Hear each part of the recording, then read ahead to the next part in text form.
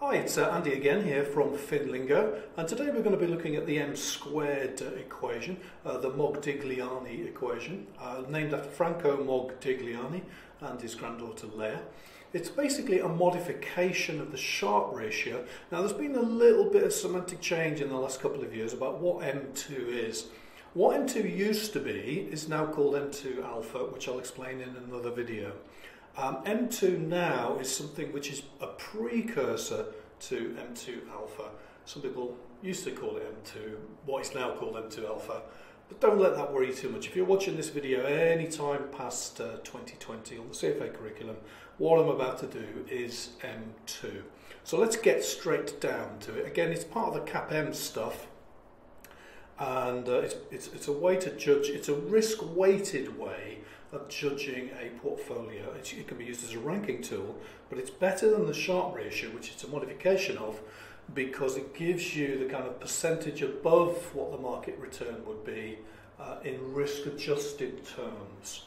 And if we take away the market return, we end up with M2 alpha, which tells you exactly how much better the portfolio is than the market return.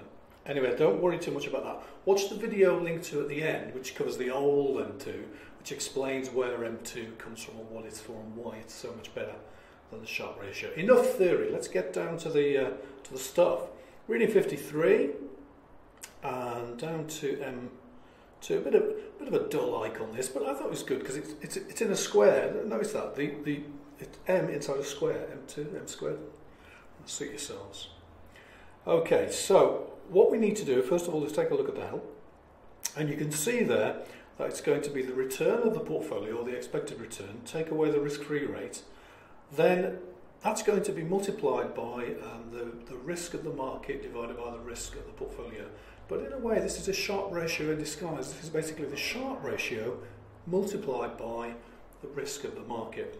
Then we're going to add on the risk-free rate. This is going to be part of the risk adjustment process.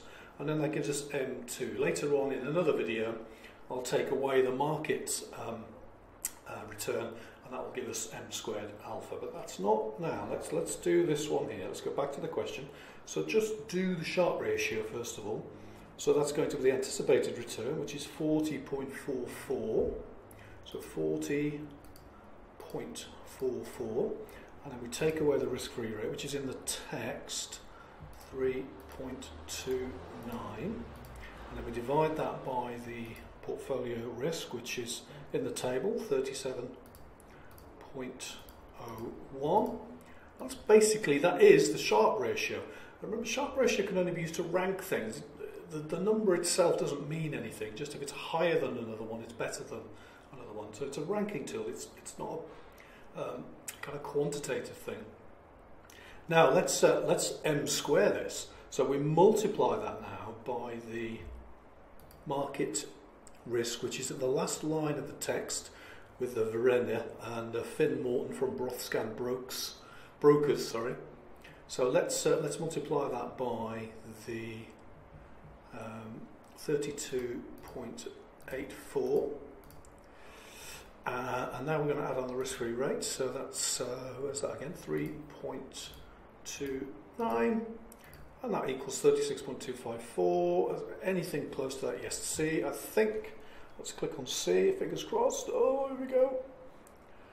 Yes! There we are. And there's the calculation, there's the equation. That's the new, from 2020 onwards, M2. M2 used to be what's now called M2 alpha. Don't worry about that. This is the new M2. Let's take a look at the next question. There we are. So in this one, what we do is we would have 35.33, take away 1.85, divided by 31.06, multiplied by 24.51, add on 1.85, and then we'd get to the answer. Anyhow, just about running out of time, so I best end this now. I'll see you next time.